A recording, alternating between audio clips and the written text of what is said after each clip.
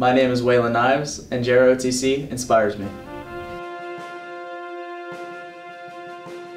I missed football tryouts. I wanted to play football, but I missed them. So I was like, well, what's the next best thing? Well, my cousin was in JROTC, and I was like, well, I'll try it out.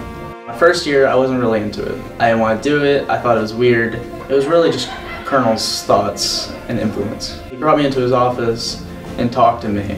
He brought up how I could be so much more, how I had potential as a leader, but I wasn't harnessing that potential. I was just letting everything go to waste. And then I stayed after school one time, one led to two, two led to four, and I really got invested into it.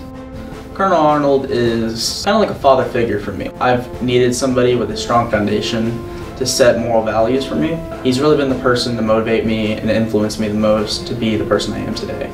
Surpassing he's newer here. He's taught me to take responsibility for what I do. He's helped me get my academic life on track.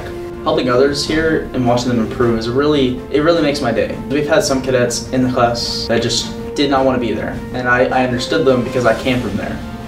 But then as I saw them come out of their shell and really start talking to people, I saw them get more motivated towards the program because it helped them like it helped me.